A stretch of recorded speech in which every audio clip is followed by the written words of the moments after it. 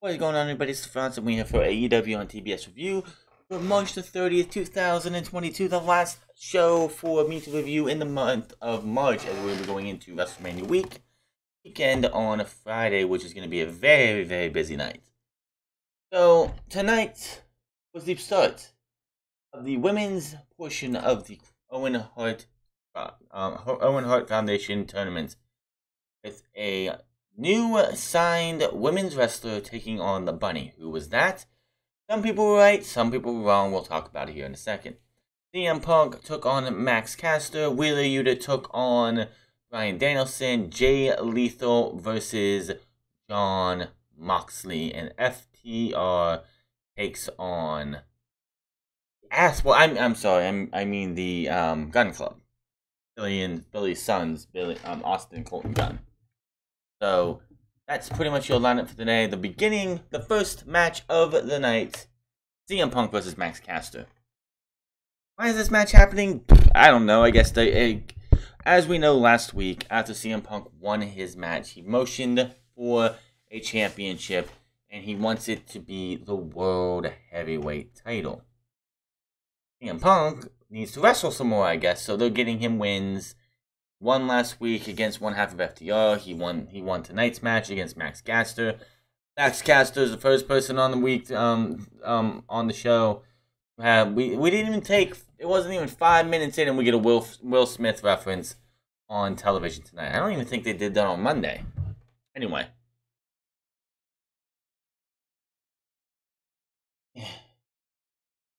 He also claimed CM Punk's moves put him to sleep. The two-man lock up to start things out, with Caster then connecting with a knee strike to gain control.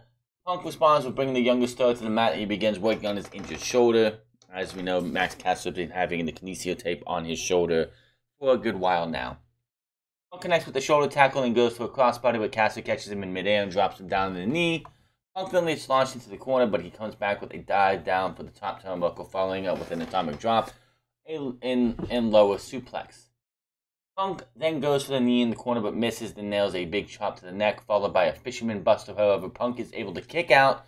Caster then heads up to the top rope, but Punk scouts it and fires in some chops. He then hits the Hurricane Runner from the top rope. This time, Punk does nail the knee strike, following with a running bulldog, and this time with Max kick out of a pinfall attempt. Caster then distracts the official. Anthony Bowen pulls Punk's leg as he attempts a springboard. He gets hung up on the rope, and Caster leaps from the top turnbuckle with a drop kick. Max Caster goes for the mic drop, but Punk ends up hitting a tombstone, followed by an Anaconda Vice for the submission win, and CM Punk is your winner. Pretty good opening match here. This is the first of many opening matches tonight. Great matches tonight. Honestly, there wasn't one bad match on this show. After the match, Shivani comes in the ring, and he's like, "Oh, Punk, what you did last week, the motioning thing, what was that alluding to?" And Punk's like, "Dude, you're smarter than that. Come on, Tony, you're smarter than that."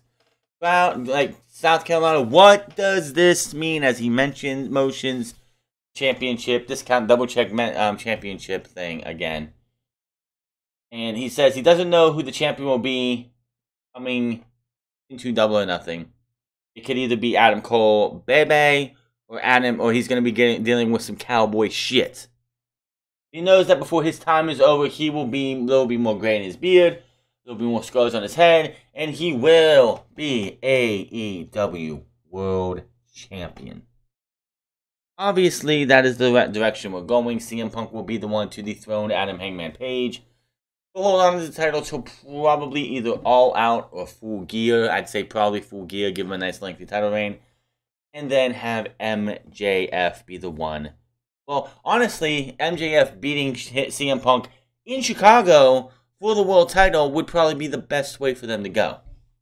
CM Punk loses, would win the title at Double or Nothing, hold it till August, lose it in his hometown to MJF. The heat that MJF would get when he wins that title. I would not be surprised if people started throwing shit in the ring the way that he would probably win the championship, and then the next Wednesday he's going to have one of the worst. He's going to have one of the best heel heats, proper heel heat, coming out celebrating being the AEW World Champion. That's what I'm going with. Backstage, MJF is with FTR's Mark Sterling is seen putting pictures of Wardlow, which alerts for security. MJF says he doesn't exist in this universe, but the Pinnacle does. He says they're going to get some wins starting tonight with FTR. Dax interjects and he says MJF is the friend, but Wardlow is too. We don't, like, whatever happens between you guys and him and you two is not our business. MJF says they are more than his friends. They're his family, which Dax looks like he's like, really, dude? You're going to pull that family line out after we fired Tully a couple weeks ago? Clearly, FTR is heading towards the babyface turn. They're just not there yet. And yeah, says, I didn't want to tell you guys this, but Wardlow used to talk shit about you all the time. He puts his hands out, and his hand out for the Pinnacle, you know, hands in the middle thing, which Dax and Cash don't really want to do it, but they know they're reluctant to. Obviously, they're going to be the next ones to turn on MJF. Everybody's turning on MJF. Except for Sean Spears. Sean Spears is always going to be MJF's stooge, in my opinion. So, MJF will soon be down. The Pinnacle would soon be down to just Sean Spears and MJF. Jon Moxley versus Jay Lethal. Jay Lethal has been on Dark and Dark Elevation majority of his run in AEW. Don't know why. Maybe they haven't. Maybe they were trying to wrap other things up. They had their plans in place between Full Gear and Revolution. Jay Lethal was not part of those plans. Now Jay Lethal is on here. He last week lost. He got screwed by the Undisputed Elite, as they're being called now, I guess. And on Rampage, he's like starting to lose. It's like I'm getting screwed by these guys. They're all getting opportunities while I'm not. And there's got to be a better way. So Jay Lethal is going to be spiraling out of control to the point where he's just had enough, and he's probably going to have a heel run very, very soon. He goes up against Jon Moxley, and you knew this match was going to go one way, but my God, was this a damn good match! Jay Lethal, I hope the plans are in place for Jay Lethal to do something between now and the rest of the year on TV, because him and Jon Moxley went to war. Just like Danielson and Yuta later, this was not a wrestling match. This was not a fight. This was a war. These two beat the absolute shit out of each other. Obviously, Moxley was winning. The Blackpool Combat Club is in the middle of being built. And obviously, this is just a step in the road for Jon Moxley. Now, of course, Jay Lethal will be on Supercard of Honor this coming Friday, as he will be taking on the Master of Tiger Style, Lee Moriarty. Will that have anything to do with the way AEW is? Will have any momentum for Lethal? No, has nothing to do with that. That's just a different universe, as they say. Back and forth, this match went over and over. They hit each other hard. They beat the fuck out of each other. This was one of the best matches of the night. Lethal gets out with a pinfall attempt and then follows with a brainbuster. Jay then heads to the top rope and nails the elbow drop, but Jon Moxley kicks out at the last second. They did mention that Moxley was a little too far away, so when Lethal hit the elbow drop, he didn't get enough of it. Looks for the figure four, Moxley reverses it and almost catches him into a cradle. When they get back up, Moxley is able to connect with the Death Rider out of nowhere for the 1, 2, 3. Now, before the match happened, Jay Lethal put his hand out and was like, dude, let's have, like, I respect you. Out of respect, I want to shake your hand before the match. Moxley just smacked it away and said, let's just get this match over with. After the match, Lethal's down. He looks like he's very emotional because he can't win big ones. He can beat all the jobbers. He can beat Serpentico and all the other jobbers on Dark. But when it's against Adam Cole, Ricky Starks, and now Jon Moxley, he can't seem to win the big one right now. So Moxley comes over and puts his hand out. I don't know what he said. He's pretty much like saying, dude, we went out to war in this match. You earn my respect. Shake my damn hand.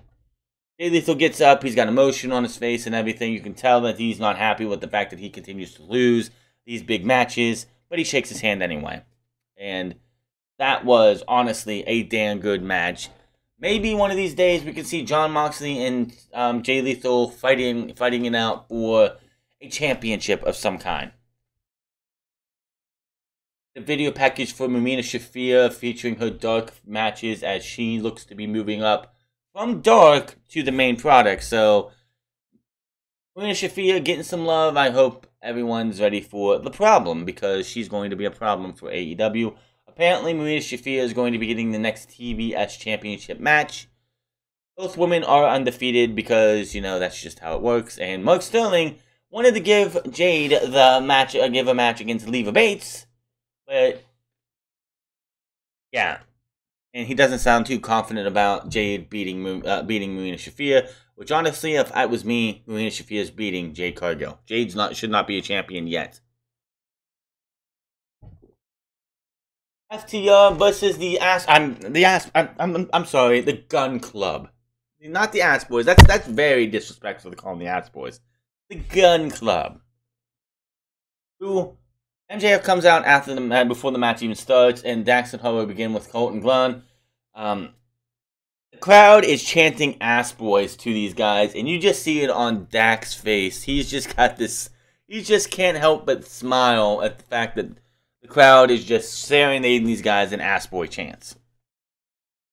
Now, the match is just overshadowed with what happened during the match, because we're having this match. It's a pretty good match when all of a sudden we see backstage. There is the man Wardlow just coming through, beating the shit out of every security guy coming his way. Beating them pillar per post.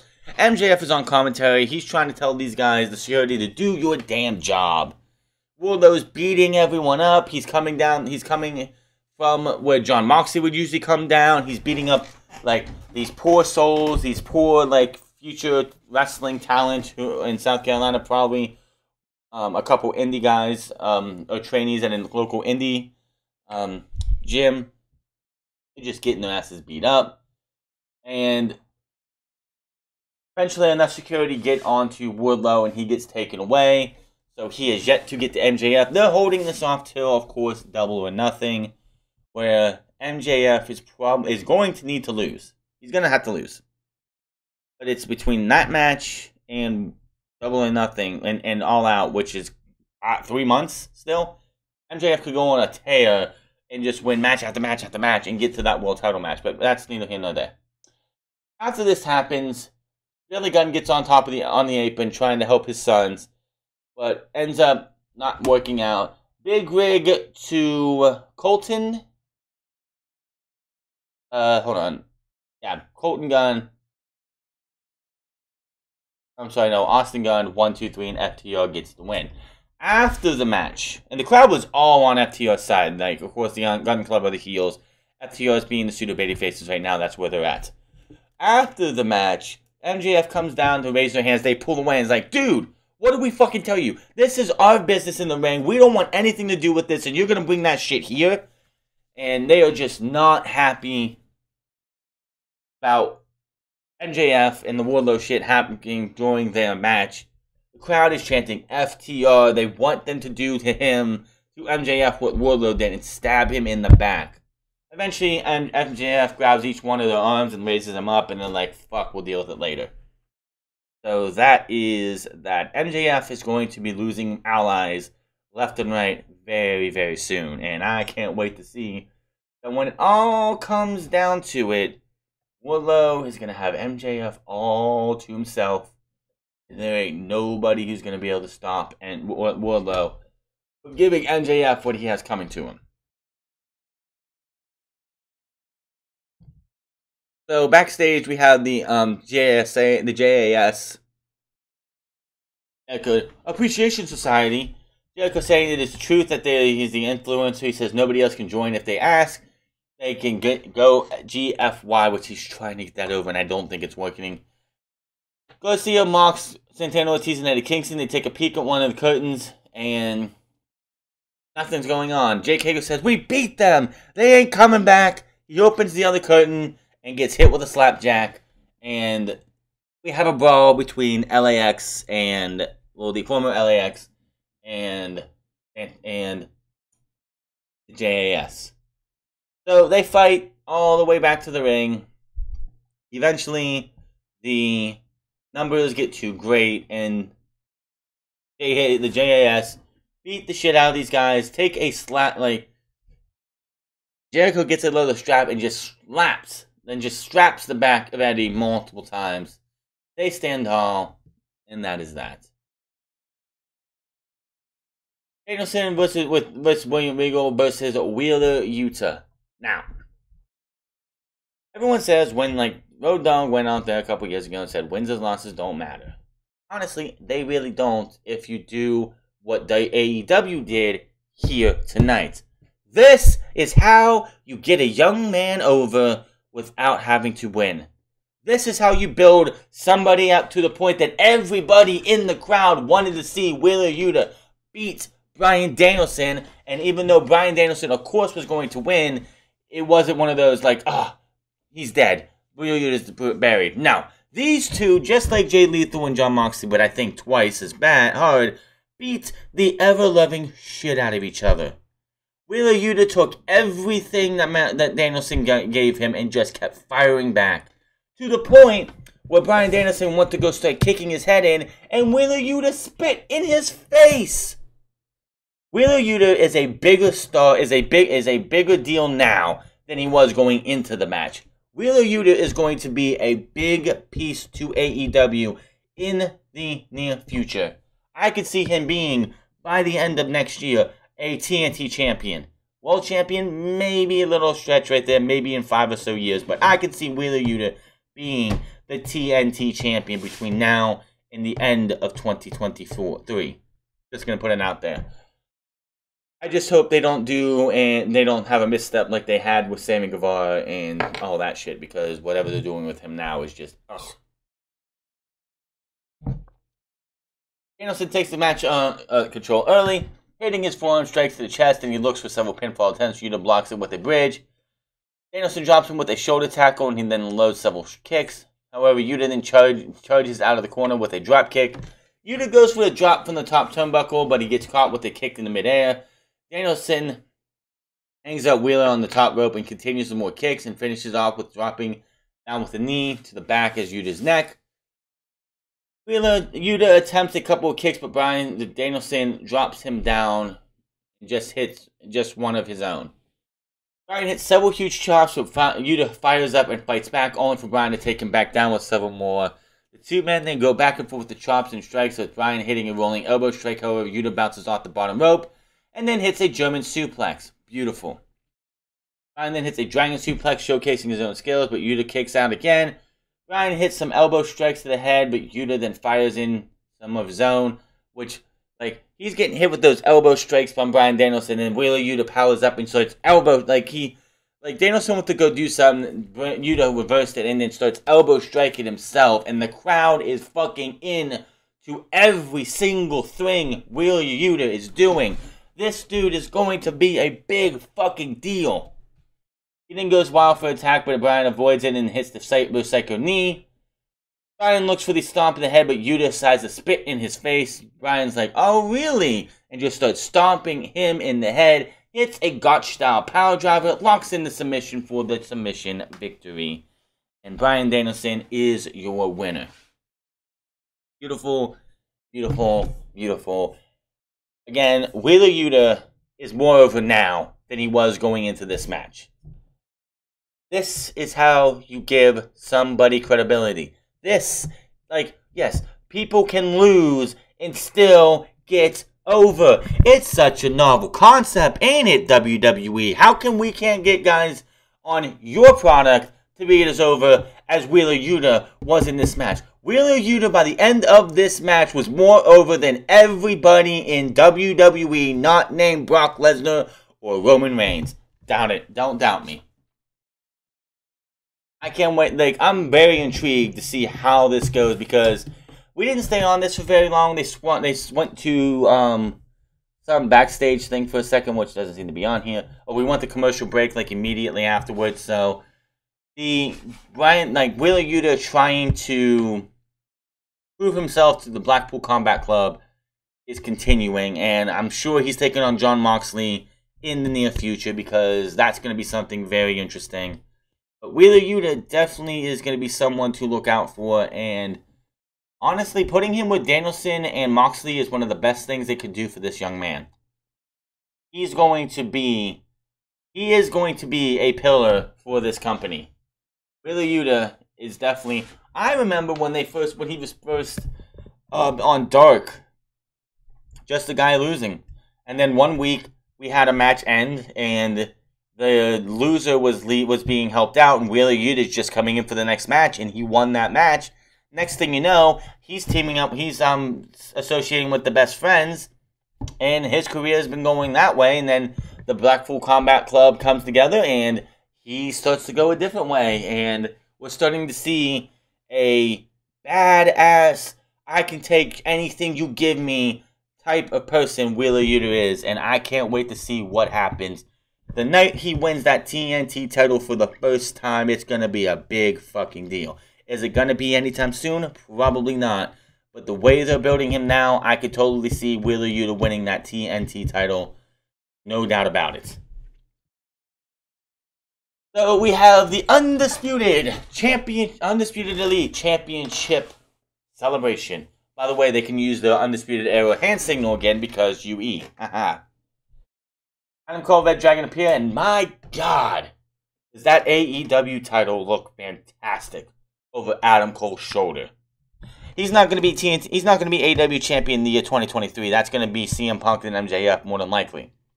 But by the end of 2024, Adam Cole will be the rightful wearer of the AEW World Championship. Mark my words. I just feel like that's eventually we're going to get there. Just right now, it's not his time. They had the titles, and they have some tape over the nameplates so they can have their names written on them. He says the actual champions are not here tonight because they weren't invited to the party. They are ashamed. They made it so easy for us to take their championships. And Cole says AEW needs a new era to take control. Kyle O'Reilly says he sees haters saying they don't have enough wins, but Kyle says they're wicked and everyone loves them. The rankings don't matter, which sometimes they don't. Fish then says he will put their resume against anyone in the industry. They are the 3 baddest dudes in the company. Cole says the celebration goes all week long. However, we hear Adam Hangman Page's music play. They say, oh, he's not here. We see a white Tesla drive up with JBL's bullhorns on the front. Why? Do we really need to have, oh, look, it's Hangman Page. We gotta have bullhorns. No, we didn't need that. Adam Page is not from Texas, so why the fuck would you put bullhorns on the front of his Tesla? Give me a break. So he starts brawling with the Undisputed Elite. He takes down Red Dragon and then launches a Cole across the ring, but as he goes for the buckshot lariat, the tag team pulls away Cole. However, when they try to escape, Jurassic Express and Christian Cage appear. They brawl with the group, and then Cole gets stumped to the outside, taking out his pals. The champions take control of their titles again. So, news came out today, just so I can throw this out there, that Marco Stunt will not be back in AEW. Marco Stunt's contract is coming up May 1st, and he's not going to be re-signed. Budget cuts, and pretty much a bloated roster is cited when Christopher Daniels talked to him why they're not bringing him back. Honestly, Marco Stunt should be thankful for the 3 years he got in AEW because there were so many people when he got signed that looked at AEW as like, really? You're going to sign that guy? And basically, Marco Stunt, the only thing he was really good for was being so good at looking like he was dead on his feet when somebody like a Lance Archer or Miro wrestled him in a match on Dark. Marco Stunt's time in AEW went way longer than I feel it should have. Honestly, he's just one of those casualties of getting talent that are going to help build this company for the future, and Marco Stunt was really just not somebody that you could really do anything big with. Just like Sonny Kiss will probably be not signed again. Joey Janela is gone. Peter Avalon's probably going to be gone too. It's just they are these year one guys that AEW just needed names to fill out their roster because they weren't an established brand yet. And now that they're an established brand, guys like Joey Janela and Marco Stunt and others that you're going to probably hear between now and May, just gone because Tony Khan's got to look at his checkbook and look at his payroll and be like, I'm paying these people, but I'm not getting enough, like, I'm not getting my money's worth. So why would I want to re-sign a Marco Stunt? Why would I want to re-sign a Joey Janela? If Sonny Kiss is gone in the next few weeks or next few months or so, why am I going to re-sign Sonny Kiss? Because Sonny Kiss is not somebody I'm getting the value for. If you've been on Dark and Dark Elevation for the last year and a half, and you're not doing anything else other than Dark and Dark Elevation, they don't need you anymore. AEW has like, AEW's grown past you. And honestly, like I said, Marco Stunt, he's not going to be somebody that's like, oh, Marco Stunt's not been on TV. He hasn't been on TV in 6 months. Has anybody noticed? No. He was the Jurassic Express mascot.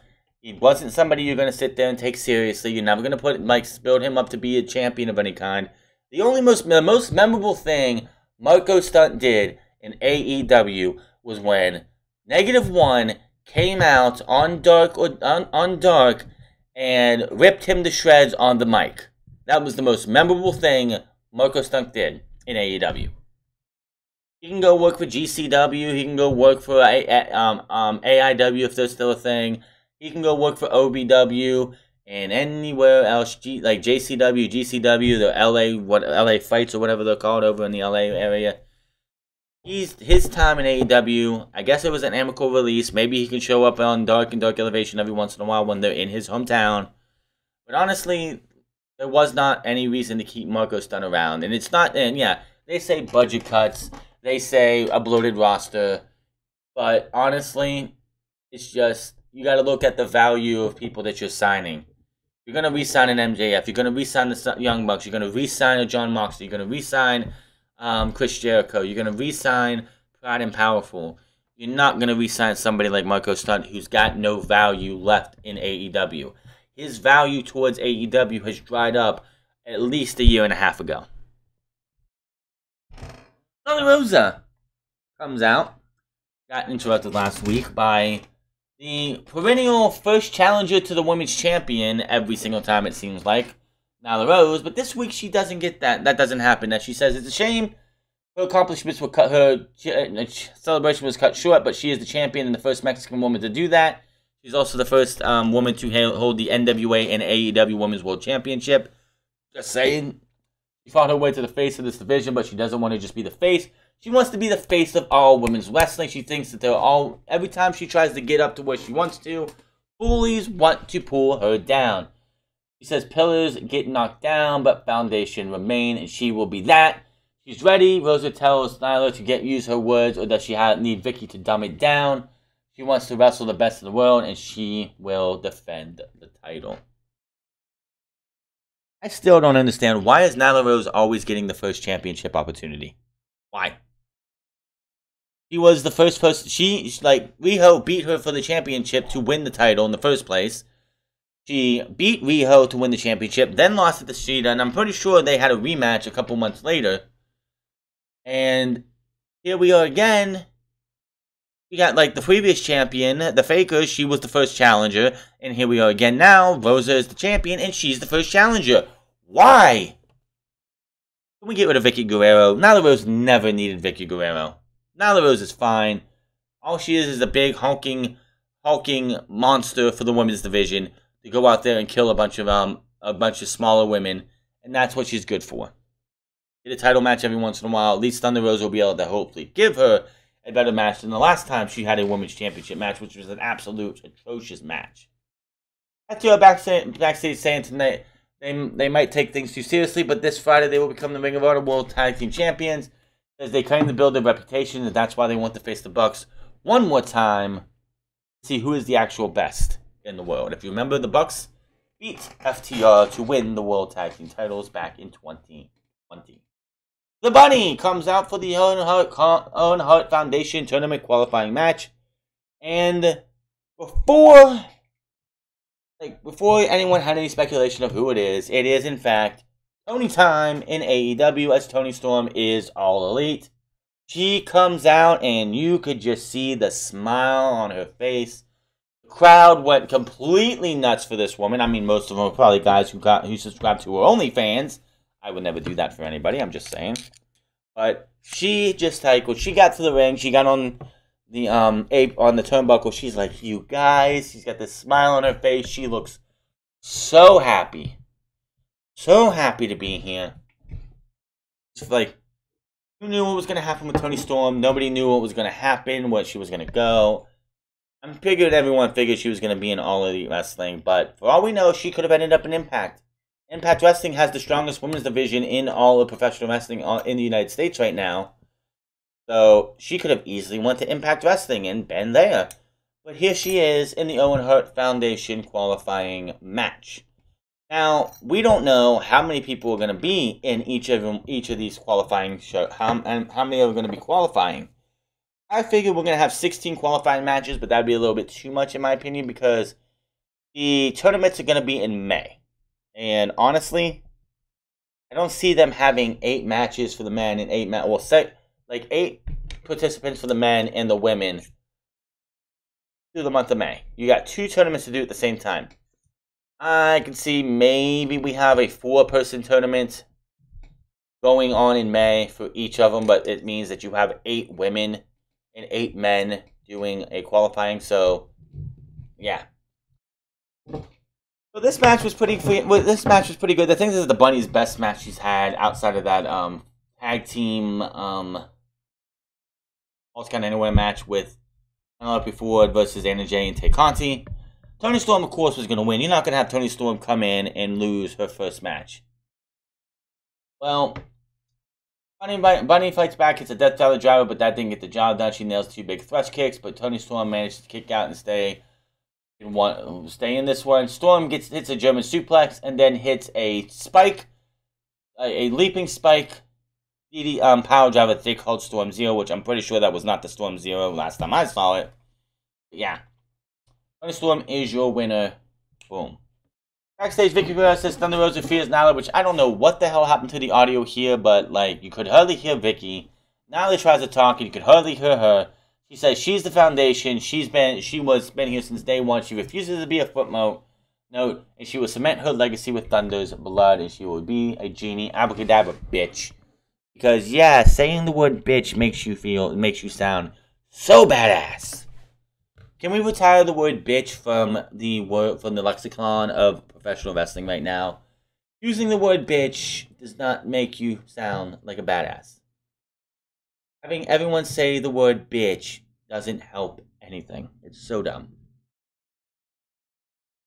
Andrade El Idolo with Darby Allin, with Jose versus Darby Allin with Sting. This was a good match, obviously. I mean, Andrade is one of the best wrestlers in the world, top 10 at least.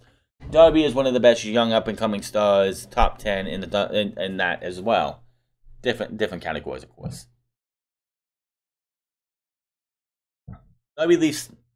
Sting leaves Darby to do the match on his own, however, and Allin rides his skateboard. Andrade launches himself out of the ring and takes him out. That looked like that hurt. So this match doesn't even start off right away. Andrade and him fight on the outside, followed by throwing Darby's face first in the ring apron. He looks to attack him. Allin moves and he hits the stairs. Darby opts to use his skateboard as a weapon, smacks him on it, and then gets on the apron and does a leaping, whatever, like, I don't know what the fuck you call that. A leaping ollie or whatever it is. Attacking him with it, Andrade powers up Allin, trying to drop him on the guardrail, but he fights out back. That doesn't last long enough as Andrade grabs Allin and throws him onto the stairs, which is pointing upwards, and he bounces off them. Darby gets back in the ring, and the match is, and Rush like, you don't have to wrestle this, man. You're fucked up. You don't have to do this. But Darby, of course, being Darby, is not going to sit. You have to pretty much have him on like break every single bone in his body. Darby Allin's gonna get up and fight, plain and simple. So they fight. They have themselves the match here.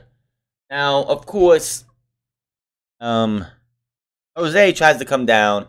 Sting attacks him from behind. The Butch and the Blade come down. They attack Sting. Private Party comes down eventually.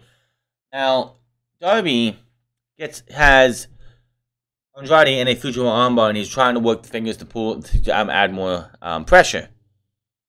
Darby gets off of that, jumps to the outside, taking out the Butch and the Blade. Gets back in, goes for something, gets caught, gets hit with a buckle bomb, a reverse buckle bomb, and then Andrade hits the Hammerlock DDT, which they're calling the El Idolo. I don't know how long they've been calling it that, but they are now, I guess, for the pin and the win. After the match, everybody's in the ring. Darby's being checked on by Sting, and the AFO attacks Sting. And then eventually, the Hardys come out, waiting for their music, but they eventually come out to make the save. The Butcher and the Blade will take on the Hardys in a table match next Wednesday night. We have ourselves a banger of a show coming up on Friday with Keith Lee versus Ricky Starks, the Young Bucks versus FTR. I'm sorry, not FTR.